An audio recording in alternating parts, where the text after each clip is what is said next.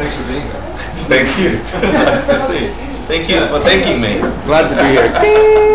It's nice to see you too. Yeah, same here. So the reason I'm trying to cram in 2 classes per class is because the other teacher here, one of the other teachers here, Lama John Stillwell, is just finishing course 12.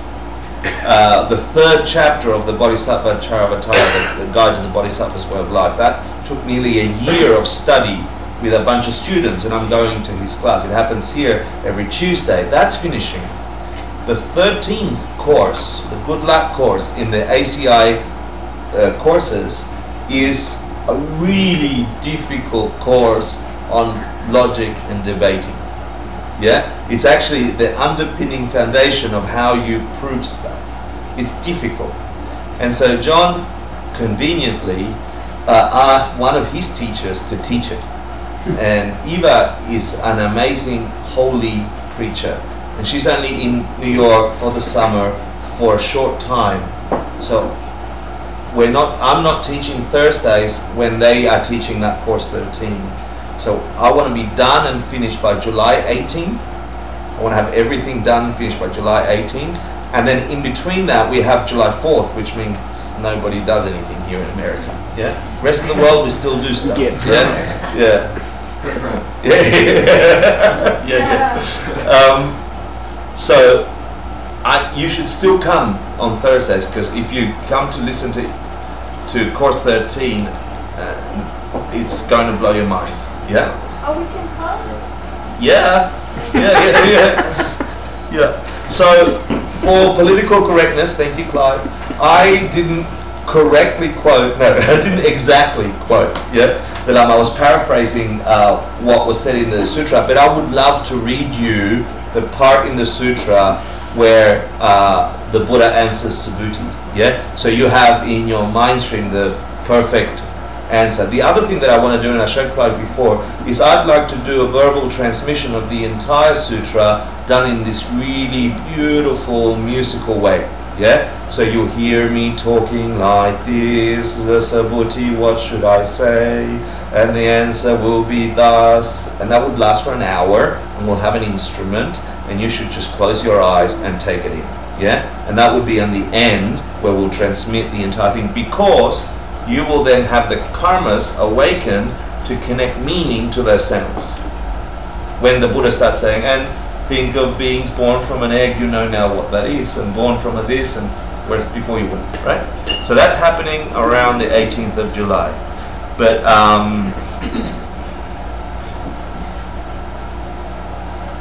Subhuti, this is how those beings who have entered well into the way of Bodhisattva must think to themselves as they feel the wish to achieve enlightenment.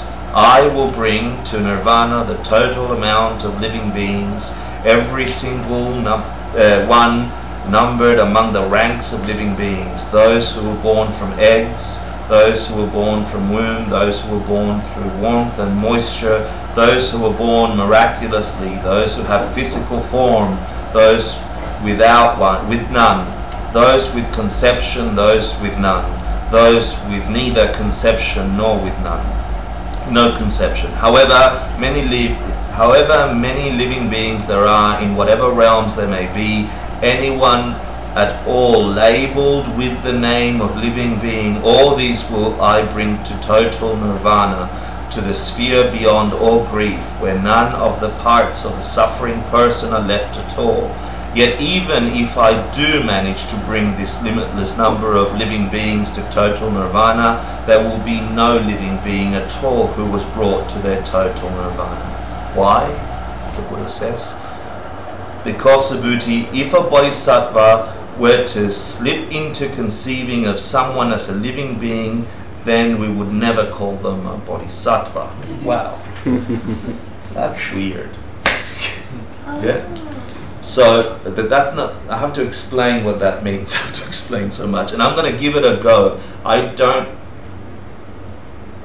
don't think I have the full understanding. So I'm going to give you the understanding that I have and the sniff of the trail of where I think it goes. I think I have that. I think I've smelt where it goes. but I don't think my mind's connected. Yeah. So I've heard it from my lamas. I heard it from my teachers. It was explained that it's a different thing to know it. Yeah. What I'm saying to you is, I hope you sniff where to go.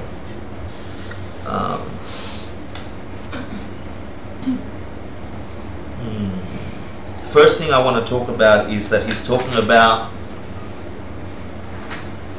bodhicitta, right? So I've got to tell you about two kinds of bodhicitta, and that should be the next. This is Kunzop Semkye and Dundam Semkye. So Kunzop means deceptive or false, and Dundam means ultimate.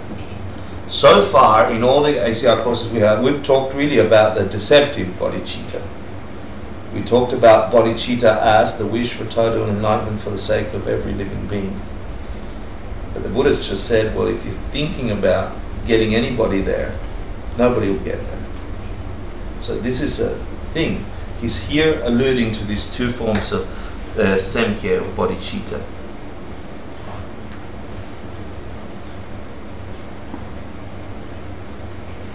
Would you say a bodhisattva has a perception of relative truth or ultimate truth? Relative reality or ultimate reality? Ultimate reality. Both. Relative. Ultimate.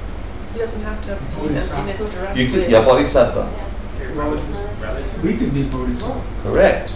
So bodhisattva in samsara, let me say that, would a bodhisattva in samsara, seeing and labeling all these living beings as living beings, would they be in an ultimate reality? No. No. How do you know that?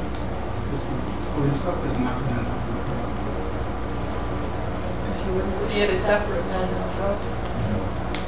So do you need to have seen emptiness directly to know how to love humans, beings? No. Right. So having a state of mind of bodhicitta, having a wish to reach total enlightenment, meaning you're not there yet, right? For the sake of others, doesn't necessarily mean that you have seen emptiness directly. Now, could there be bodhisattvas who have seen emptiness directly? Yeah. Yes. Okay. So he's sort of playing with Subhuti, I think, where he's saying, if you're thinking of those kind of beings independent to your perception, the relative beings who will somehow be saved by all your actions, no one's getting there. They don't exist the way you think they exist. They can't be there because they're non-existent beings. We wouldn't call you a bodhisattva then. He's saying you should think of them in this way and know that nobody's getting there. So he's alluding to this is hard to think about, okay? So your mind will be placed in difficult spaces. It's placed mine in a difficult space to explain it. The answer from the Buddha to Subhuti included both the deceptive and ultimate experience. He said you should take them to nirvana. That's how you should think. But if you think that you're taking them to nobody's getting to nirvana, he's saying about ultimate bodhicitta there. And so I need to explain to you that there's relative bodhicitta and ultimate bodhicitta. Have you heard of ultimate bodhicitta? Yes. What is ultimate bodhicitta? Dundam Semkye. Connected to wisdom? Probably. Is that the perfection? It's when you realize dependent arising, and you see notice the actions of someone that's actually taking them to sorrow, and that it's Ultimate bodhicitta, you see everything is alright. Is that true? Ultimate bodhicitta is a code name. Let me just tell you because it's 9 o'clock. Ultimate bodhicitta is a code name or a secret name for the direct perception of emptiness. Only that. So you have relative bodhicitta, which is the wish for enlightenment for the sake of every living being. Are you in a state of ultimate reality when you're having a wish? So there's two parts to bodhicitta. Yeah? The wish that you get to Buddhahood for the sake of everyone else. There's two thoughts going on there. But you can have the thing. perception of emptiness without having bodhicitta. Correct. If you see that it's empty, then it's okay the way it is. Is he saying that you have to get yourself there first? Yeah, I think that's a good way to sum her up. Yeah, thank you. Because he's saying to you, which of those two ways, the relative bodhicitta or the ultimate bodhicitta, do you think he's trying to get you to by saying, you know, if you're thinking of that nobody's going to, when everyone gets there, nobody really gets there, which of the two is he thinking? There's nobody to get there. Nobody outside of you. With the ultimate bodhicitta, there is no discrimination because ultimately he's seeing emptiness. And in emptiness there is no discrimination, so there is no self and there is no other. So there are no other beings, there's not a self. It's just I hate to use the word oneness, but there's not a separation, there's not a two, there's not two. Yeah. That's a way to phrase it. And Beautiful. so the experience is, there's no difference between that mind and all other beings. You can't have a perception of other beings You can't. in the direct perception of in the ultimate bodhicitta. It's impossible. Because as soon as you do, you're in relative truth.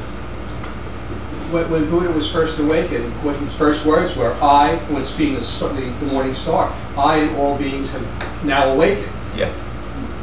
Well, that was the same thing. Everybody conventionally did awaken, we wouldn't have Buddhism. Yeah. But in that mind of his, that Dharmakaya, everything was. Everything was awake. Exactly. So he's saying to Subhuti, you know, and to us who are listening to the sutra, if you think you're really going to help somebody, really change all those innumerable beings, you're not taking anybody. It's also placing your mind in that ultimate bodhicitta. It's imbuing all of your actions. Correct. Thank you. So that's the one he's asking you. And to understand the ultimate bodhicitta, we need to talk about what emptiness is empty of. Yeah? So I know we've done a little bit of this, but each time we do this, particularly in the sutra, we're going to get a little bit deeper. Now I'm going to be challenged because we have assumptions about how we operate together, and I'm going to break some of those assumptions with you. Meaning I have to appear to you to know more than what you think I know. And you have to appear to me to be learning more than what you learned. And we together need to appear to each other as I can use that information somehow to turn me on in a way that I wasn't turned on before. Does that make sense at all? That's what I'm trying to do here. So what is emptiness empty of? What is it that the four traditional Buddhist schools who have a slightly different perspective on what emptiness is, what is it empty of? Inherent existence. Yeah, or the self Creation. nature, something having a self-existent nature, existing from its side. But with the four schools of ancient India, the gaccha, which is the thing we deny, yeah, the thing we say doesn't exist, this self thing, self-existent, there's a slight different interpretation in each of the schools. So for example, in the Abhidharma school, they say things are dependent arising, dependent on causes and conditions. Yeah? So the gaccha, the self we deny, is that there would be no tree without water and sunshine and this and that and the other. That would be their gaccha. Does that make sense? I want to speed forward, ignore all the other ones, the parts and everything else, and go to the Majjhimika Prasangika, the highest view, which is what is emptiness empty of? What is the self? What is the gaccha? What's the thing we deny? Self from our own side. A label that inherently applies. Anything that is separate from your mind perceiving and labeling it that way, from your projection. Yeah, so we need to understand, if he's talking about ultimate bodhicitta, if the answer here lies in emptiness, which is the prajna paramita, the perfection of wisdom, we need to see what is he talking about. So we talk about this thing we deny. And there's this 3-line sentence, which the first time I heard it, when the Madhyamikas started explaining, it lost me so much. I'm going to try and explain it here. Yeah, so emptiness is, so a common statement that we have, or the one I heard originally was that it's got these three components. Are you your parts? Remember this? Are you anything other than your parts? And are you the sum of your parts? Remember these three, yeah? So this is a statement to describe emptiness. So what it's saying in a very basic way is there a hector that can be found, whatever hector is that only in the hand? No. Is that in the part? No, is it in the arm? Can you find hector just here? Can you find hector just here, just here, just here, just here? So we look at the first thing, let's look for an elephant. Can you find an elephant, whatever elephantness is, can you find it in a leg of an elephant? Right? Can you find it in the ear of the elephant only? Right? Individually, the parts of the thing, does that have elephant in it? Does that have hector in it? That's the first thing. Is it in its parts? And the answer is No. no, you can't find that thing in the parts. The second one is a nice, easy, stupid choice. Is it anything other than the parts? In other words, is there a, sorry, a dirty joke just came up in my mind, I'll take it back. This is the obstructions I'm talking. Is there a hector? Is there a hector in anything other than hector, like in a flower? Is there, see how I made it pretty? I made the dirty thing pretty. How is there a hector in the flower? Yes. You can't find, yeah, for you there is. There is no hectorness in anything other than this thing you're calling hector. It's not in anything other than the parts. Correct. Excellent. So we know here are the parts of the elephant: leg, trunk, body, ears. Is it in any of those parts individually? Did we look? Let's look for this thing, right? The answer is no. No. Okay. Is there an elephant in dog? No. Right? And the third one, which is the thing that confused me so much at the beginning, and I think I'm getting the sniff of it now, and I hope I can share that with you.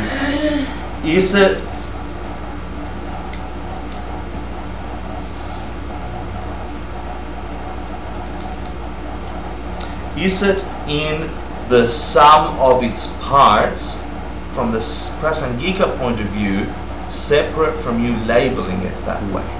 So when you grab trunk and ear and head and legs and put it all together, and your mind did not label it elephant, is that collection of parts elephant? Yes. No.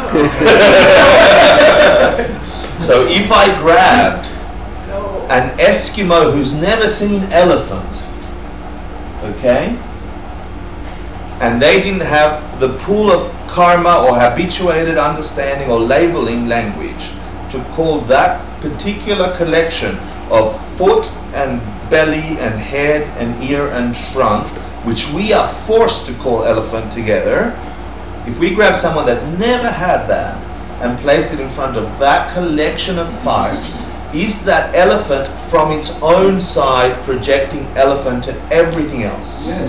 No. Yes. The answer is no. Well, how do you know the answer is no? Because if Because you, it's written, that's why. no, because There's a proof. If I had a bag of elephant parts here, Yeah, all right, and I get a big sack, yeah. and you don't know what's in it, and I throw a part over to you, I'm gonna throw a leg It's not over in the it. part, no. Is that an elephant? No, no. No, I throw the trunk. No, no. No, I keep throwing parts. Okay, but if When I is put it all an the elephant? parts When together- is it an elephant?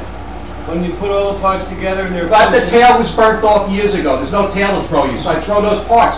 You've got the pile in front of you. When is it an elephant? When I put the parts together, if it still moves around, It's a dead elephant. I'm sending you a dead elephant. I chopped it up. It's not going to move Well, around. Trust me.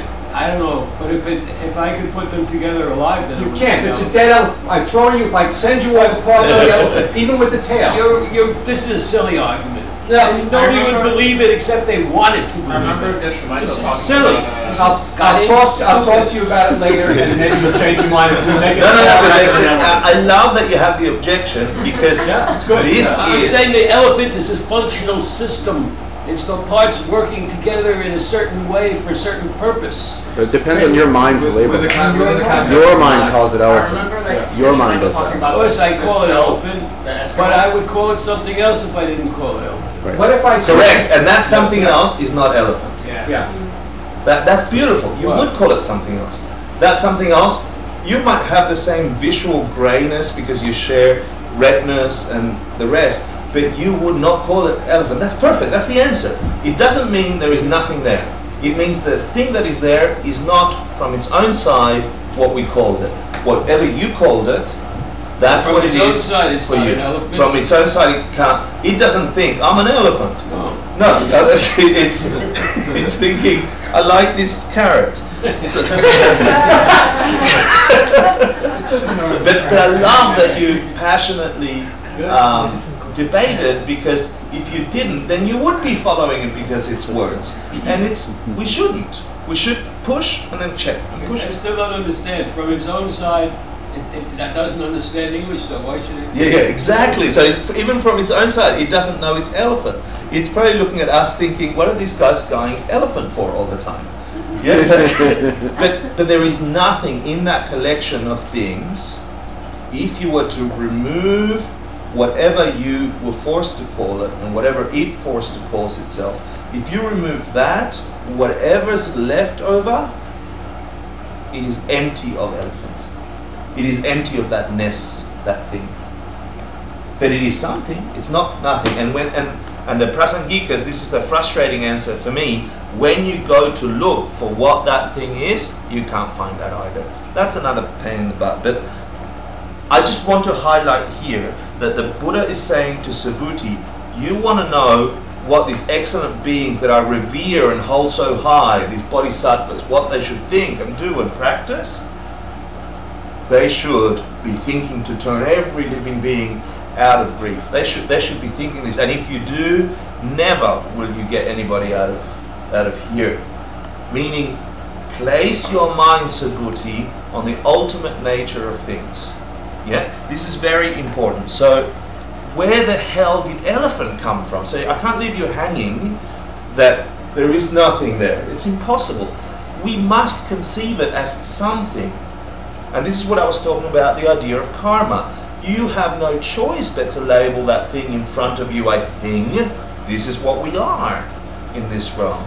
And that is karma. If you in your pool of stuff have shitty, negative obstruction, if you have beautiful, lovely, peace, you will label that thing with those things because you've got nothing else to place on it.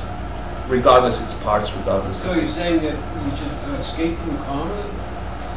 That's lovely. Yes, we should escape from karma.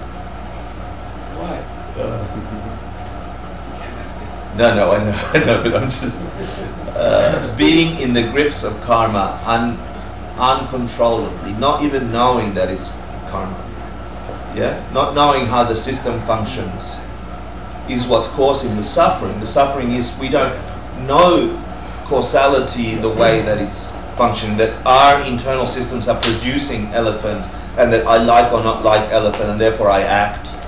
And that my action is not really based on me projecting elephant, but my actions are projecting onto, I don't like that big grey thing stepping on my daffodils, so I'm going to kill it, and on top of it I'm going to cook it. That whole action, not understanding where elephant came from, is what causes suffering. So that's what I mean. So I need to do a couple of more things.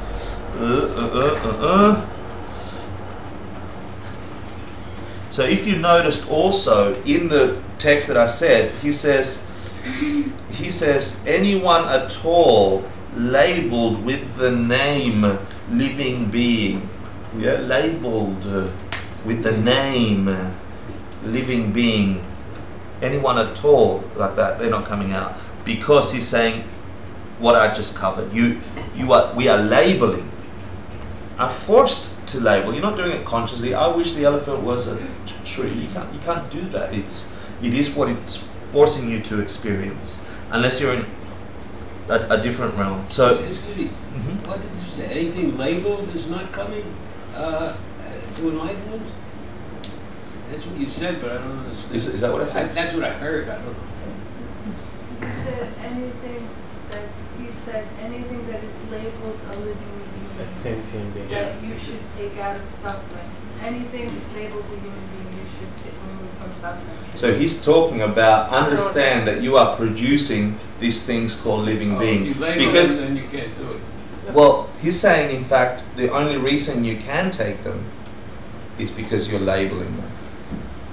If there was a self-existent, the thing we deny, living being who was suffering from its own side, without your mind creating it, you could never fix it. That thing doesn't exist. I don't think that's true. The only well, If you're a that's doctor and somebody's suffering, you can help them, right? temporarily. Yeah, that's. I'm not saying you can't help things temporarily. Ultimately, in the ultimate sense of that thing that the doctor saved, that thing's going to get old and sick and die anyway. No doctor can save it at the end. Yeah. So what we're saying here is that if they weren't called living beings, you couldn't help them, because they would be self-existent, solid, frozen in that state, projecting that ness onto everything, and no projection of yours can shift it. The fact that there are suffering beings in our perception, in our experience, is the key to the sutra. It's the key that you can have an experience of those beings not suffering. Because if it is a label based on the parts, then change the labels. And over time, you are free from perceiving beings as suffering. The Buddha said, what was the first thing the Buddha said? I and all beings. Well, no. But if you change your perceptions, then you're helping them. Yeah, that's kind of what messes with me. Is like, you know, the Buddha also talks about how, you know, only a Buddha can perceive that thing as empty in that sense. So you're not seeing it as suffering, but at the same time also seeing. So the Buddha having both perceptions, right? That, yeah, that used to mess me up so much, because if the Buddha isn't suffering, how the hell is he experiencing me? I'm suffering. Yeah. You know, he can experience my perception of me perceiving myself as suffering. Yeah, But that is not necessarily suffering. So you see a child break their knee, and you know that it's going to be okay. Nightmare. A nightmare. Give me an example. Well, if a child is having a nightmare, and you're a parent, and you see the child suffering, but you know that is just an illusion. It's not real. The child isn't really That's suffering. nice. It's That's just really an nice. imagination. Nonetheless, the child's pain is real, It's even real, though it's an yeah, yeah. illusion that they're suffering from. Oh, that's lovely. So you have compassion and love for that child. You realize the child is deluded, not in a crazy way, but it's an imagining. It's not a real thing that they're suffering from, and you have compassion for it, even though there's no real thing that's suffering. And that's the idea that the Bodhisattva has for all beings. That's how they experience it. But that by itself doesn't really free them from suffering. No, If you it could show doesn't, the but illusion later. it shows the path of how they can be free. The only way that they can be free from suffering is from their own mind. There's no magical spell that can be put on somebody that's going to put in their mind and free them. The Dharma is to awaken them in itself, to awaken their minds. That's why we're here. No, I love that. You were going to say something? And Yeah, I've got 10 minutes to do class Just really 3. quick, I'll be really Yeah, fast. get on with them. It's so slow already. The whole concept of ultimate, what's helped me with that is just being in my meditation and being in my practice, where I'm calming the mind, because the mind wants to figure all this out. Like we're spending all this time trying to figure it out, because the mind is not giving up. It's just saying, no, it's like little scrubbing bubbles. It's saying, no, I want this and I want this. When in fact, what's helped me a lot is being in a place of an observing self, which is experiencing my mind. And it's a place of emptiness. And it's not something my mind can really understand. It's not within my mind's purview. It's something that experiences the mind. That's lovely. Look, what I've got to say about that is, according to the scriptures, thank you for that. It's beautiful, because according to the scriptures, You can't be having any of this blah blah conception in the direct perception of emptiness. When you're in the ultimate, you cannot do it. But here is the trick. But we can have the discovery of it by being in the mind and the body. Well, if what we've been talking about is true and things are empty of having inherent existence, and you then come out of that direct perception, regardless if you're a Buddhist, a Hindu, a being sitting in a rock somewhere, and reality reasserts itself because the mind will begin to respond, where does all the labeling come from that you put upon the experience which you couldn't name before? Yeah? So the habituating the mind with these answers and this discourse, that's why the training and teaching of a specific complete path is a thing in this lineage. Because you could have, beings do have a direct experience of suchness in this world, and they're walking around. But then the only thing they've got to interpret or call that thing which appeared to them is in their collection of karma. It's their collection of imprints. You see? Yeah. And you said something very beautiful to me a few weeks ago about the arrow with the paper. Yeah, it was so close. It gets so close and so close, but it can't touch. Yeah. Do you want to express it? Not in 2 minutes. Not in 8 minutes. Yeah. No, I need to do class 3. But I'll do this quickly. But thank you for the discourse. Yeah. I'm very happy that ACI 6 is full of this. And thank you for the passion and the understanding, because I want it to be a strong imprint in our minds. It is the only, everything you've been working for will go away. Every beautiful hair stroke, every bit of makeup, every MacBook Pro with a nice cover, everything. Faster RAM, whatever, will go away. We are only ever left with these energies in our consciousness in whatever form we take. So may they be strong. I'd just like to add, you probably covered it, but the person who has seen emptiness directly knows the cause of suffering, the ultimate cause of suffering, ignorance. And if he knows that in personal true experience, he has great compassion for, he naturally will have great compassion for those who don't know the causes of suffering that they're creating. Beautiful. For a couple of reasons. Thank you for bringing that up. I'm going to go a little over. Do you mind? I didn't answer your question, but I'm going to do that. The beautiful thing about that is you naturally do, right? Unless your meditation is off space, that's well, they say that eventually you come to the Mahayana track. That eventually you come to the Bodhisattva track, even if you've been practicing other things.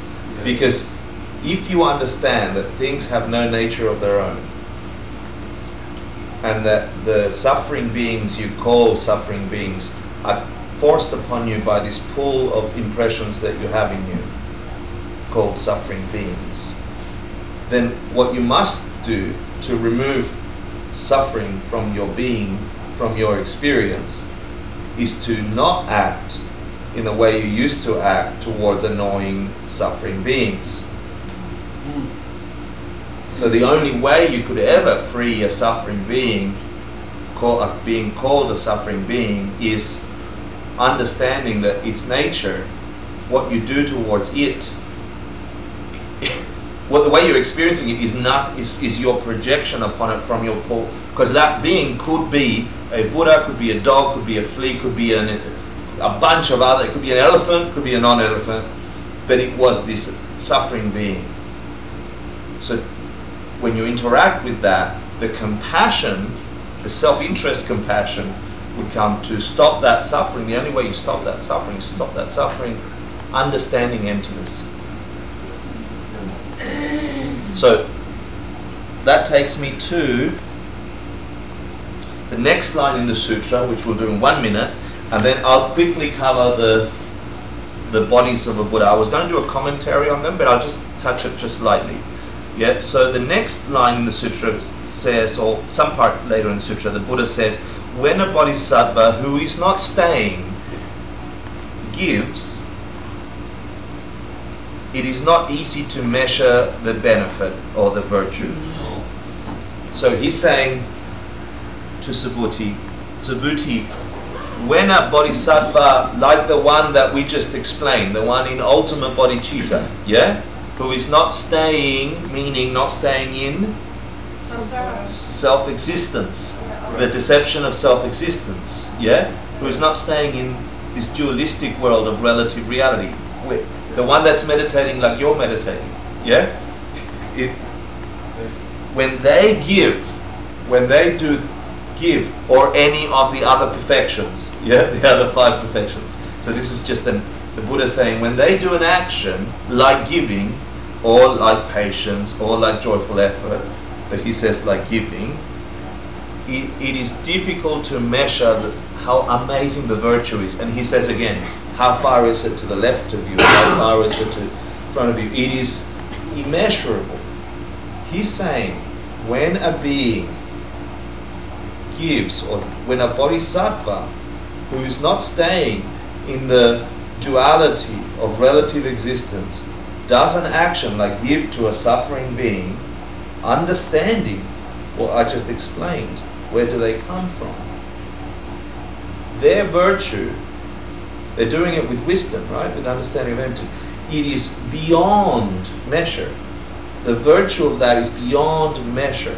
Why the hell would he say that? Why would it be beyond measure to give with emptiness in your mind than to give zillion planets covered in jewels to someone? Because you give to more because of cosmicness and dependence. I'll do the answer. Because you understand the root of what that's causing and where that's coming from. You stab ignorance in the heart, you stop suffering for good. A tiny act of giving with emptiness, understanding the ultimate nature of where reality, the way reality is, will stop. At the end, eventually will stop samsara. If you give zillion planets of jewels, you will have so much goodness, all like honey on a razor blade, necessarily followed by an end. Does it all come from compassion then? Rather than from the mind? It comes from the heart? The mind is the heart in this school. There is no mind that is not heart in this school. But when you say not staying, he's not going either. If he went, then he couldn't really give, yes, right? Yeah, he's saying not, but here he refers to, according to, this is what's amazing about having the Tibetan commentary. He's explaining that not staying means not staying in the grasping of self-existence. So this is what's awesome about having Lama, I forgot his name, Chonye Lama, yeah? Explain what the word not stay means. Because there's another idea about not staying is don't leave to nirvana and stay. Yeah, correct. So now I've got to explain.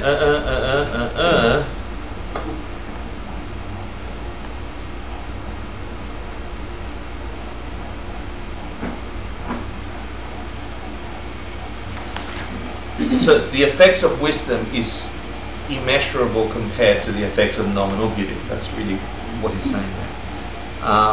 And then the Buddha says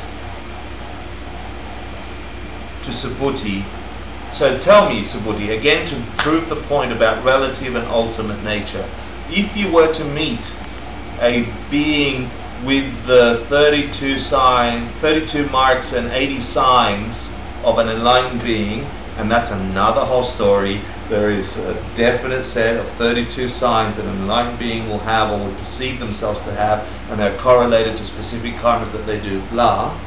And 80 signs, like the shape of their nose is one of them, and the color of their skin, perceive, etc. If you were to see one like that, would you...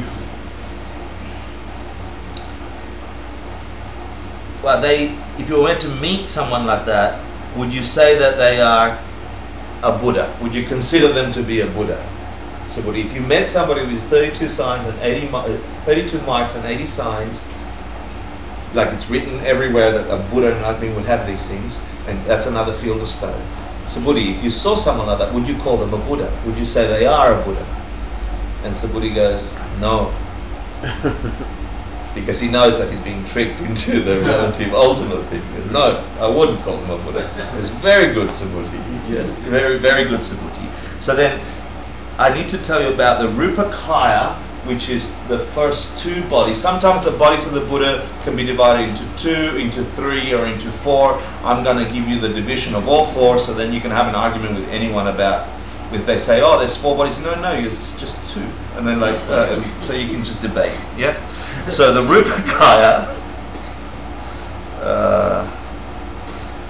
is the Rupa is form and Kaya is body, so the form body.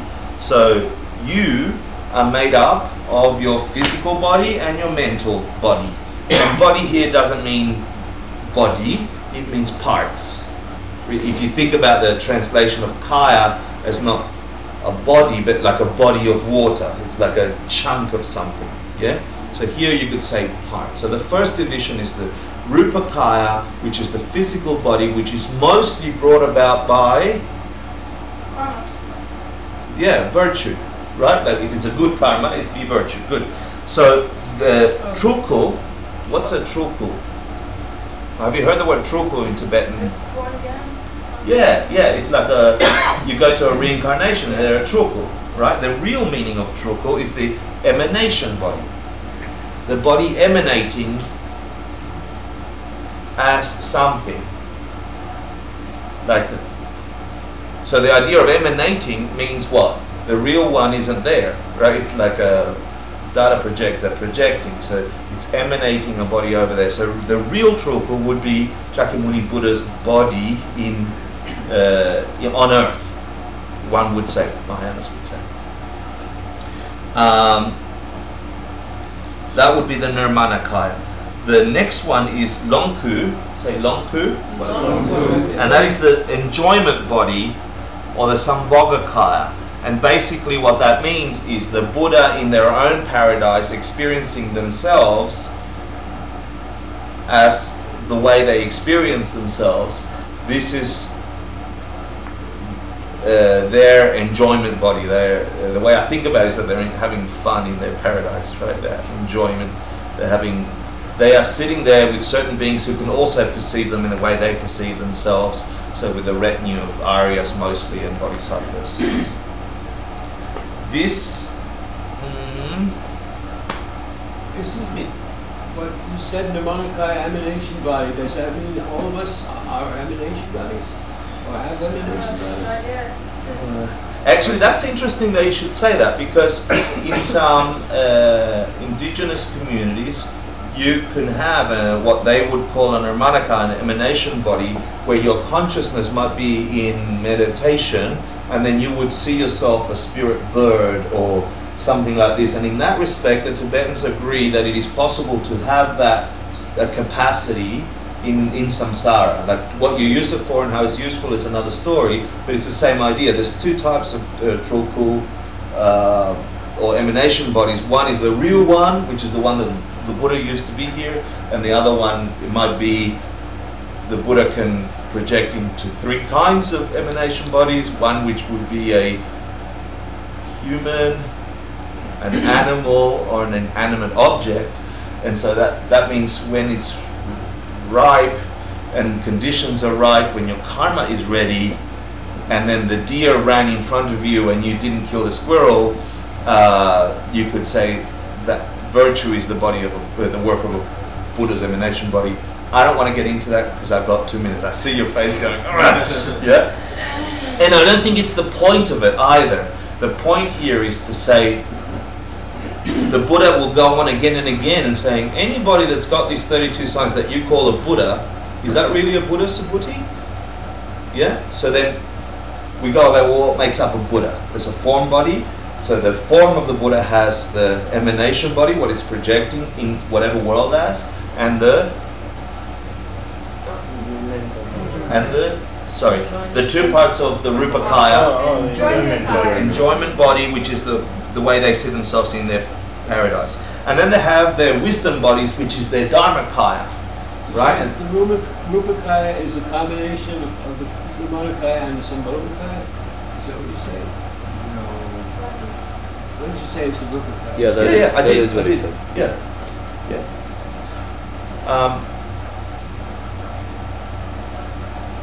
The easiest way is to say Rupakaya, Sambhogakaya, and it's just like you.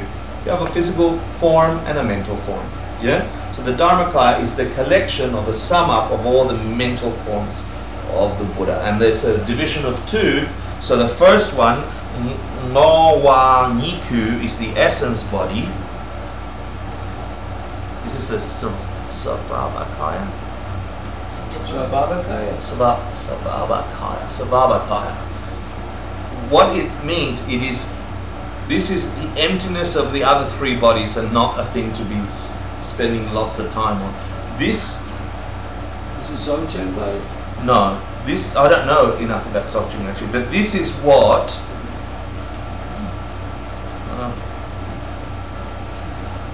this has two parts. One part is the one that we would call your Buddha nature, which is the emptiness of the Buddha's mind, and the emptiness of your mind are the same part when you become a Buddha as when you not become a Buddha. But that's, I don't want to get into that yet. And the other part of that mind is the cessation part, i.e. the mind that's stopped believing in Santa Claus or stopped ignorance. Yeah. So like your mind has the cessation of Santa Claus, this part of the Buddha's mind has cessation of ignorance and mental afflictions. The last one, the Jnana Dharmakaya, is the wisdom body, which is really his omniscient mind. So let's. Did you say that the first Dharmakaya is the ordinary Dharmakaya and it's Jnana? The Dharmakaya is in the division of 4. Is the wisdom body, and it has two parts in the division of 4. But sometimes people say Nirmanakaya, Sambhogakaya, and Dharmakaya. Yeah. So you don't have to go Jnana Dharmakaya, yeah? Which is the way it's divided into the 4. I just need you to know them And because it's also Svabhavakaya. that's one of that's the first one, Nawa Kiku. That's the Svabhavakaya. The first part of the Dharmakaya. Yeah. Yep. So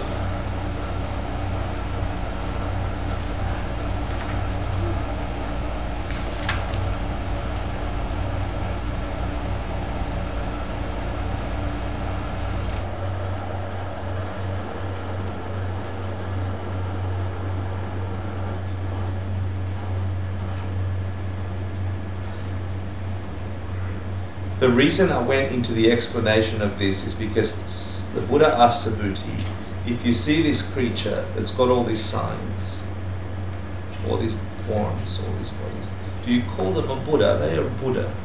Because we just had the argument about whether or not they're really sentient beings. So smarten up and we can get on with the teaching. And Subhuti goes, no. So what's the point of understanding these different bodies of the Buddha, how he would perceive himself, how others perceive him, how he's projecting, how he's not projecting, how he's divided into form. So the form of the body is really the result of the collection of merit and all the activity. And the Dharmakaya is the result of all the wisdom and all the emptiness meditations and all the mind thing that we have, all the compassion that you build, etc. So to sum it up, I'll go really quickly and then we can figure out whether I missed any homework questions next week. It's really, he's saying to Subhuti that if you are holding to any self-existent whatsoever, because he repeats himself that there is no such marks. He repeats it twice, and the first time he says it not deceptively, and the second time he's saying it's not even your mind conceiving of your mind as mind. Because this movement of consciousness that you have, that you call the mind, that is also empty. And that shift of things you call ideas, sensations, whatever it is, it doesn't have a nature of mind. And you could be seeing yourself not experiencing suffering beings in the way that you are conceiving of them, including yourself as seeing yourself in this play altogether. So the next part of the sutra, I want to talk about that. I want to talk about, if you really considered whatever you think your mind is as having any nature,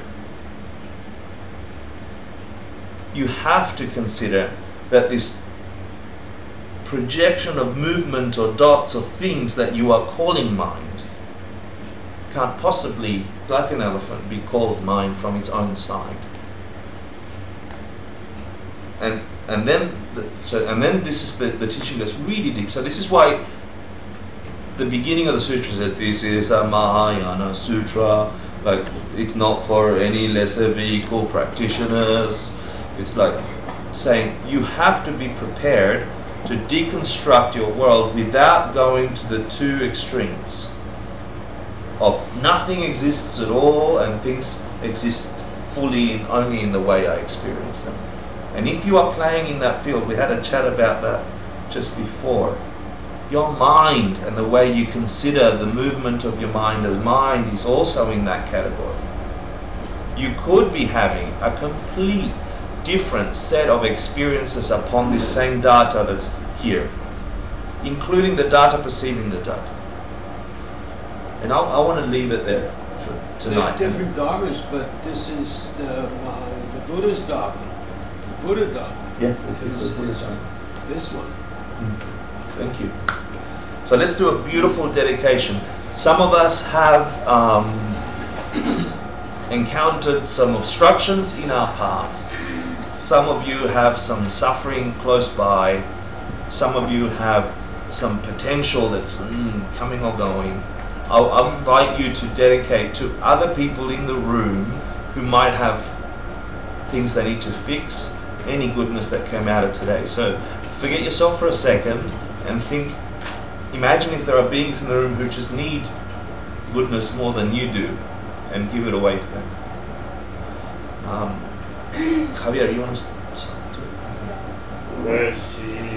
Kuki Jishin Metotram Rira Rinshin Inde Impadi Sangye Shindu Mite Luari Drokun Nanga Shinla Chupasho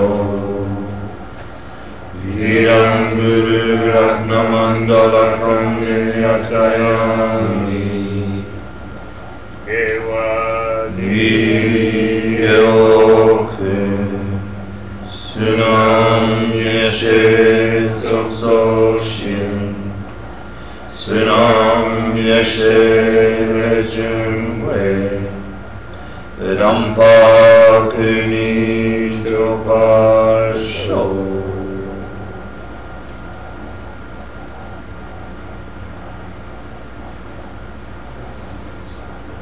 Thank you so much.